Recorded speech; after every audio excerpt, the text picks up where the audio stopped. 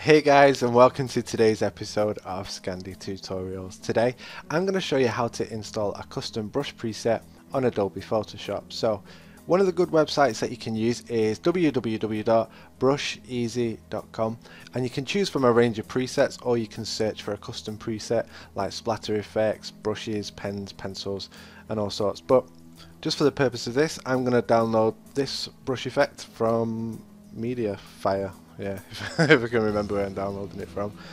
Just click download once you're happy with the brush that you want.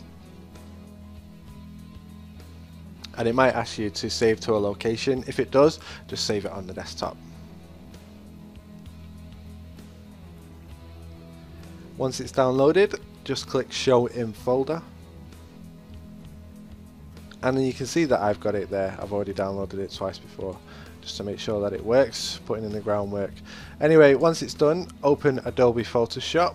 Make sure that it is closed beforehand, but if you do have it open, just close it off and then restart it again.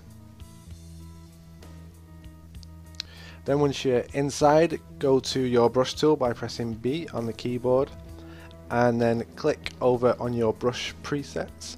Then to the right hand side of the size, click on the cog with your left click, and then you want to click load brushes. So as you can see, inside the brushes folder I've got the solid ink splatter, but it won't look like that when you do it. So just open up where the file is and then drag and drop and then click load. Then what it'll do is it'll bring it up in all of your brush presets. So if I just go a bit further down, you can see that I've got a lot of extra brushes that I've just downloaded off the internet.